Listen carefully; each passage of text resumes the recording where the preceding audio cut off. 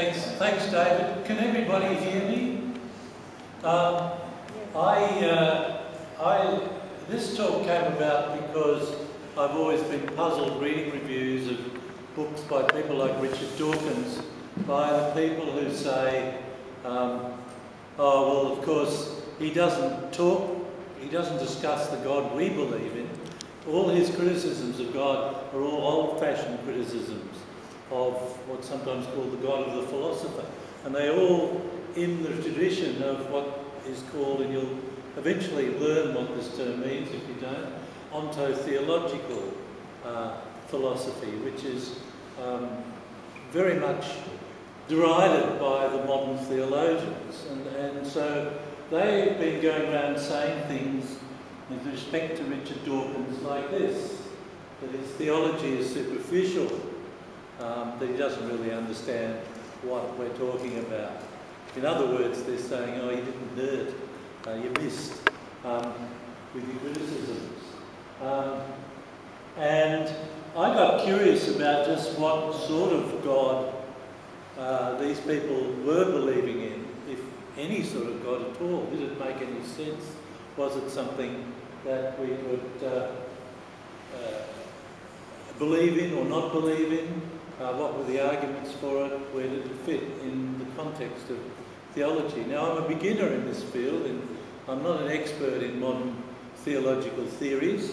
And so what I'm going to give you tonight is what I've gleaned from a few months dabbling in some of these areas.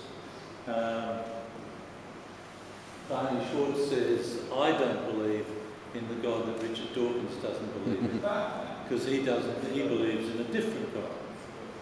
Okay, just by way of preamble, a couple of points I'd like to make at the beginning. There's always been a tension in Christianity between the rational justification of belief and the irrational core of religion. So way back in the 2nd century, we got Tertullian with his famous paradox. Just because it is absurd, it is to be believed. Some people who are going to be there might like to change rather than keep going like this. I think that's a good idea, because it's probably awful for you and distracting. Because I move around a bit. I'm a very peripatetic lecturer. Yeah, just because it is absurd, it is to be believed. Seek not to understand that you may believe, but believe that you may understand. Sometimes attributed it to St. Augustine, but my sources say it was St. Anselm. I always have trouble with that because I always say St. Anselm, which is a bit dyslexic for me. And Aquinas, to one who has faith, no explanation is necessary. To one without faith, no explanation is possible. Human salvation demands the divine disclosure of truths surpassing reason. So religion's always seen as a bit beyond reason, or outside the realm of reason. And Dawkins and et al. Are only the latest of a whole raft of people over the centuries who are trying to nail them on the cross of irrationalism. Okay, the second preamble point is that the idea of a separate spiritual realm as a mode of existence is relatively new in human terms. Right? Most people have always thought that the realm of the gods coexists with the realm of humans in some way. They're actually bridges between us. They're actually places we can go where you will meet the gods. The Greeks, for example, believed that the gods lived at the top of Mount Olympus, which is the highest mountain in Greece. And they believed that Hades was actually, the underworld was actually down below. And some of their heroes and heroines actually went down to Hades. Ulysses in the Odyssey visits Hades, and Persephone, of course, is snatched away by Hades. Hades was the name of the place and also the name of the god that lived there, and taken down to Hades by Hades. Quote from Pindar, Greek poet: of one race only one are men and gods, both of one mother's womb we draw our breath. So he believed that men and gods were of similar stock, and the gods were just different because they were more powerful. And similar beliefs have permeated Western culture right through. The Vikings in the late Middle Ages, they believed in the three realms: Asgard, Midgard, and Helheim. Midgard was where the human beings lived. It meant Middle Earth, and it's of course where Tolkien got his concept of Middle Earth for the Middle Earth trilogy. And the gods lived up in Asgard. And there were bridges at various places, the roots of the tree, various places to get from one to the other, but it was all part of the same realm. In the Jewish tradition, there are lots of encounters with God, various stages. Jesus was God himself, according to the Christians, and when he is finished with what he had to do on earth, he ascends up to heaven. So the idea was heaven was just up there. I always think it's interesting with all these Americans believing in the rapture at the moment. Well, not just Americans, people all over the world, where they will rise up to heaven. And I imagine, what about the believers in Australia? If they rise up, they'll be going in totally the opposite direction to the ones who are going that way.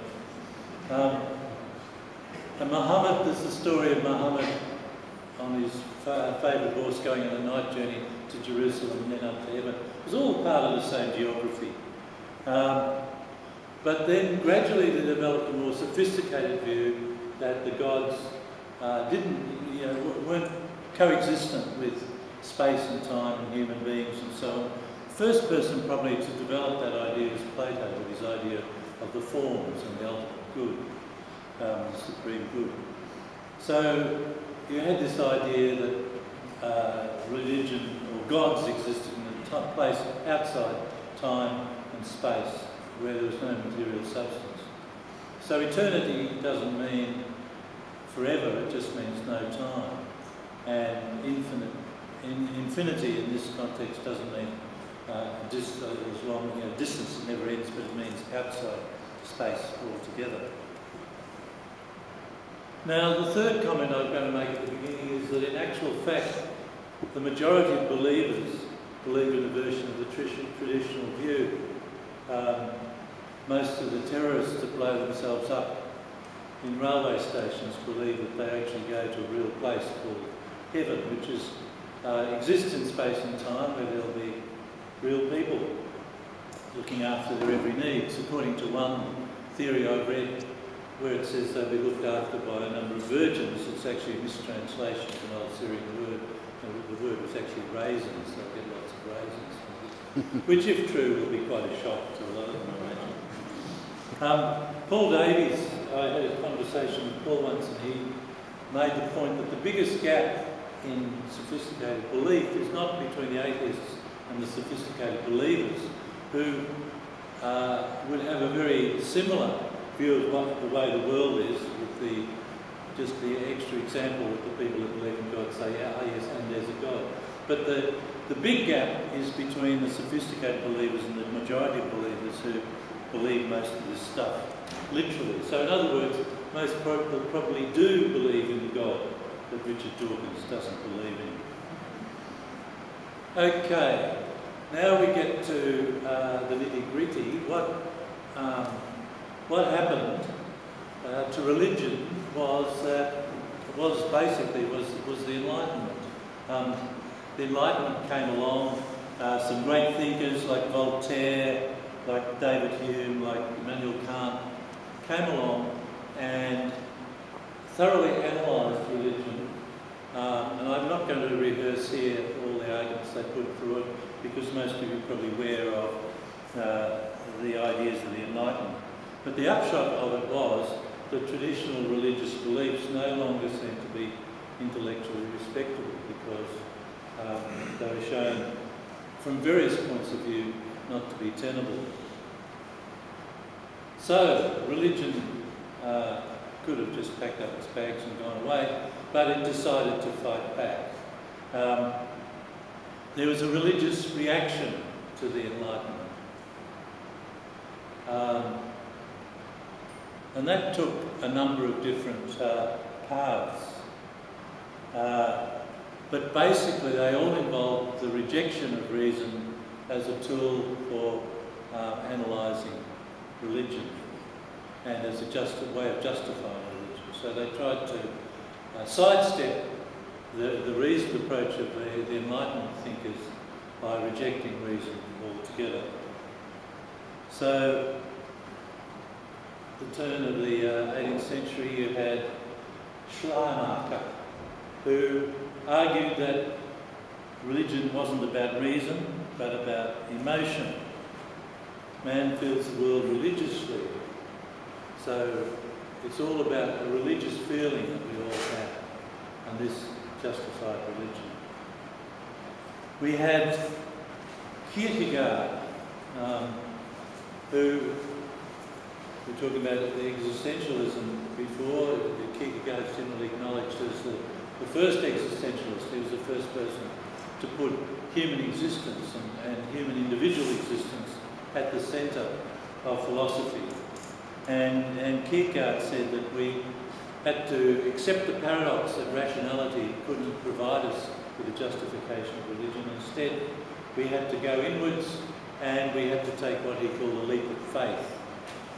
A previous philosopher, I've forgotten who now, talked about the huge chasm that existed between religion and reason. And Kierkegaard said, by the use of faith, you can leap over that chasm. That's where the idea of the leap came from. Kierkegaard went into his own mind, into his own thoughts to try and understand the basis of religion, which was not, in fact, a very good move, because what he found there, of course, was all the things that his Lutheran upbringing had told him. So when he did this rigorous sort of analysis of what his own mind told him, what his own mind told him, the basics of the Lutheran philosophy of Denmark at the time,